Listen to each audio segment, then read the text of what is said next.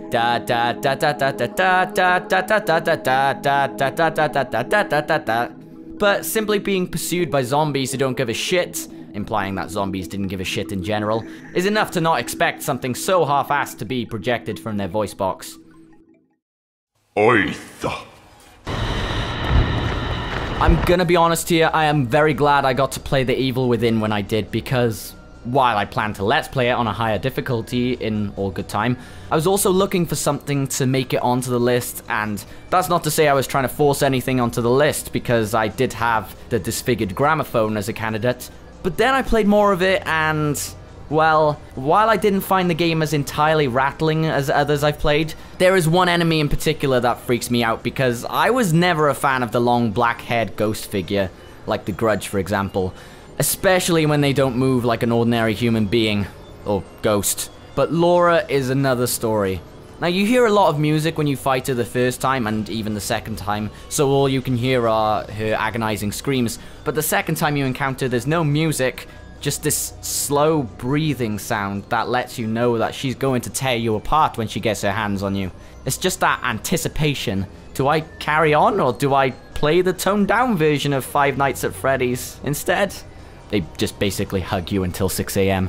So as if the music in the game wasn't freaky enough, Laura in herself is one of the freakiest enemies I have ever encountered, and that breathing just sends shivers down my spine. Scythe.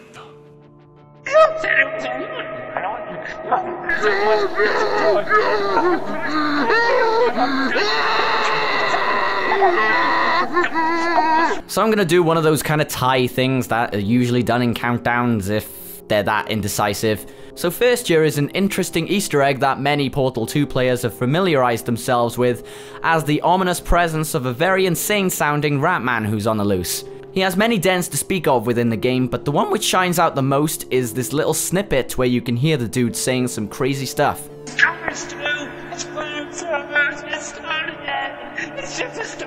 To say the least. As Portal 1 unfolds, all the player is left with is paintings on the wall compiled by himself, Doug Ratman. But it's where here that you may understand how insane he actually gets, and just listening to him gives you this uneasy feel that you shouldn't be here.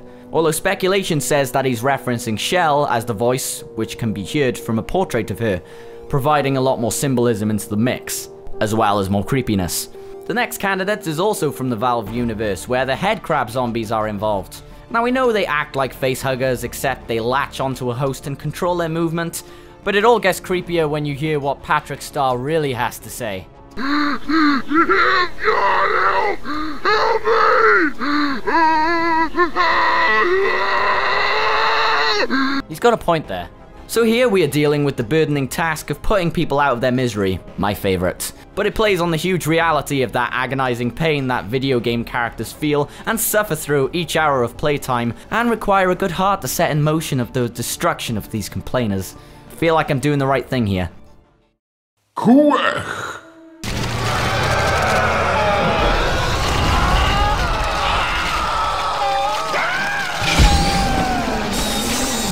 Instead of a tie for this one, this is more like a runner-up and the one that actually made number 6. Now, yeah, the crawlers are very disturbing because they're infected babies and therefore induce their horrible baby cries. However, this is to say when I played the first Dead Space, I felt really uneasy listening to the Guardian's wails of agonizing pain, while the necromorph infecting it flings the host's intestines at you and rips it open. Not to mention how disoriented the cry actually sounds. And the more I died at the guts of it, the more I comprehend this horrible noise that made the Dead Space the horror it is. And this is pretty much it. Before this encounter, there were a lot of jump scares, there were a lot of tense moments happening, but we didn't see something so twisted and real in how it's portrayed. And I think that's what adds to the sheer horror and nightmare fuel that it wants to provide. And like the audio tapes and you see people dying and stuff, you hear a lot of screams and a lot of cries for help, but not as many directly telling you to end their life. And there's plenty more to put out their misery if one wasn't bad enough. But really, it's more just about getting a mold stain off the wall because it's becoming a nuisance. Pimp. Don't feel like myself anymore. Get me out of here. I need to get out. Mayday, mayday. Okay, I think I found something that shocked me more than the regenerator. During Resident Evil Revelations, you get to the promenade deck and start hearing this faint voice. You get to the door and you're pretty much hesitant to shoot the lock off. Most people rather not be in the same room when they shoot the lock off. I made the poor mistake of not doing that. The sound becomes even more oddly fitting by the sight of the comms officer, aka Skagdead. Every minute he says things along the lines of "stop it, I'm still a human," making out that he's trying to regain his sanity, and it becomes depressing as much as it is horrifying. The sounds are so surreal that you don't know what's going through his head, because he's both murderous and desperate. Like that figure that's trying to chase you is the embodiment of heroin or something. And all this while you hear the sound of a circular saw coming your way. One thing I would have hoped for is that the other Skagdeads in the game would have their own personalities, because all they do is groan, and that to me is just hardly frightening, if I'm honest. But maybe it just makes this one stand out a lot more. This is a toughie. Petwa.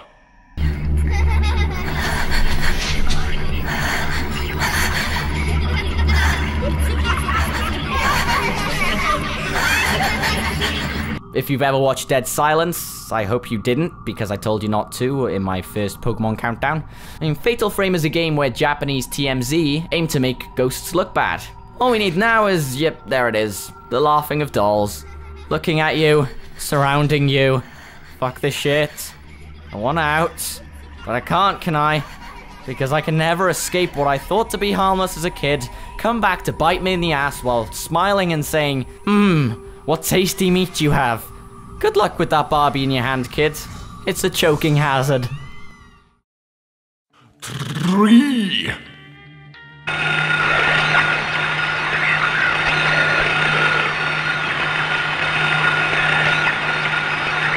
So as you would have guessed from the teaser at the end of my last video, the siren that was bullshittedly claimed by a third party but then got released thankfully, was the exact same siren that cries out in the Silent Hill franchise. But while a siren is an alert for things getting even worse than they seem with the introduction of horrible environments and the rest of it, what's worse is knowing that somewhere, just somewhere, monsters are waiting to get you. And with controls as awkward as Silent Hill's, here might be a chance of you redoing the whole unsettling segment again and again if they happen to kill you. And this is where the radio static kicks in. Not only does it show how much of a threat the monsters themselves are, the static itself isn't a very nice sound to hear at all. But I don't think any of the static sounds are as chilling as the static from Silent Hill 1. I remember not paying much attention to the game the first time I played it, mainly because I had the volume turned off and stuff like that for the first day, because it was late at night and people were sleeping. So I pretty much daydreamed while the cutscenes were going on and didn't understand the weird sound when it was clearly explained at the start what it was when I played it the next day.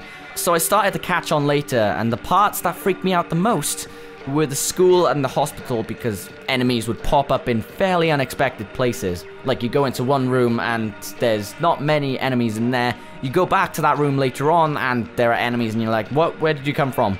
Especially in the PAL version of the game, you get mumblers instead of grey children. I don't know, something about replicating real kids too much, so they changed it. And their mumbling sounds, yeah, they also provided this morbidly insane atmosphere, and it made me not want to hear much more of the sound that hesitating to go through halls and stuff was pretty awful. But in that, it does remind me of Alessa's origins of being in school. So that's my sentimental story. I thank you for my patience for listening to that, but I think it was quite interesting to hear. If you don't agree, then we're probably not on the same wavelength, so just leave it. Die!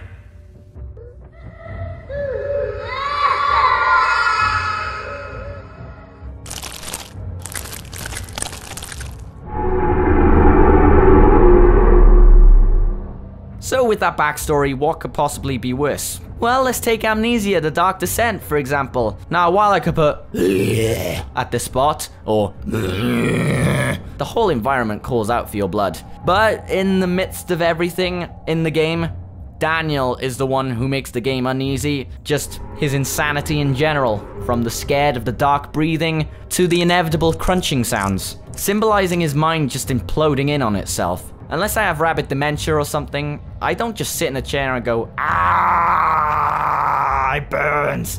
So because sanity is the most important thing to retain in this game, as well as supplies, although they don't make the sound, this mechanic and sound accompanied with it looms over your head through the entire game, and attracts every cockroach in the area, and makes you fall on the floor while a gatherer just loops around the corner. And all you can do is sit there and worry and knowing that you just can't do anything, basically giving up hope. So it's at number 2 because it's just mainly a abandonment of hope. That's an amazing description. How did I come up with that? I know why. I think. Creativity, that's the one. That's the one. Gotta put that one on my CV. But Daniel, I really hate you. I mean, at least Outlast was just relying on batteries, and that's something you can't help. Well, you can get a better video camera for starts. So let's go through some of those honorable mentions. We got the creeper from Minecraft. Honestly, I'm not a big fan of Minecraft in general, so the creeper doesn't affect me as much as other people. More like Battle from Skyrim. Although I think the intention is there and it's really frightening to be in this house and you're trapped and everything and you can't go out unless you kill someone, I felt like the voice itself was a bit too cheesy for me to feel uneasy listening to it. In Call of Duty World at War, you can hear faint crying in some parts of the map, but it was hard to distinguish whether this was part of the background noise or actual physical sound in the game, so I was hesitant to put it on the list because of that. And then we have the nightmare cry from Metroid Other M. It's mainly because this one was quite surprising, like I said in the disturbing bosses list about Nightmare. If you want to know what I think about Nightmare and that, just go watch it.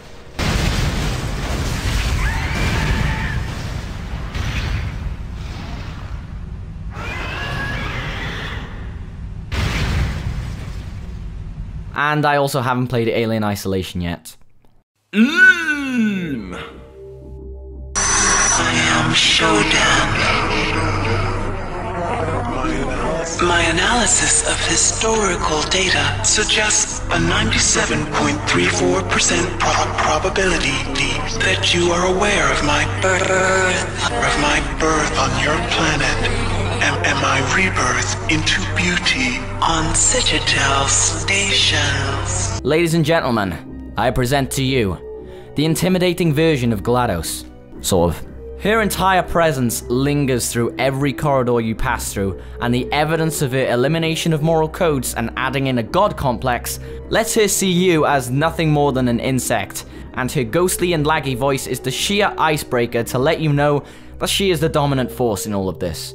It's also strange when she both plays the antagonist and your ally through the game, which makes it all the more confusing, and all the more sinister, to hear that voice. And if there's anything people can be scared of, it's feeling as if you're fighting against something you have no clue how to beat. But obviously it doesn't faze the hacker. Join me, human, and we can rule. And we can rule together. Nah. Overall, an amazing video game villain, and villain in general, and her voice with all the effects applied works so well, with the intimidation and hopelessness to boot in, and it makes an experience to cherish in such a dark sense. Ooh. So I hope you enjoyed that. Sorry it was a day late, but it can't help these things now. So if you want to check out anything else that's on my channel, go ahead. It's good. Yeah, so there's also Facebook, Twitter, and Tumblr and everything like that. And until next time, thanks and lights out.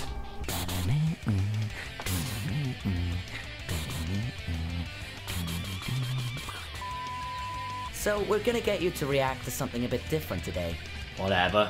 Can you guess what it is? A laptop. No, you dumbass.